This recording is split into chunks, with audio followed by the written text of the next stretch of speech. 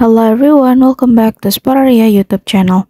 Alright guys, so yeah, in this video I would like to share you a tutorial on how to change username on Duolingo account on your phone easily guys.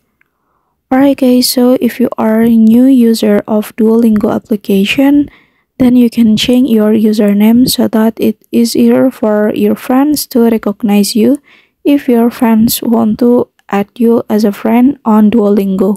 And how to do that is quite easy, so yeah, without any further ado, let's get started to the tutorial. Okay, the first thing first that you have to do is now you can go to Duolingo apps on your phone like this. And then after that, now you can go to profile menu over here. And then after that, now you can click on the right top to go to settings. And then after that, now you can change the username to the name whatever you want.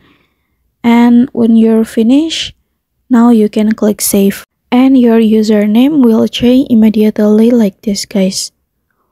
Alright guys, so yeah, here's the tutorial on how to change username on Duolingo apps on your phone. And then thank you so much for watching guys.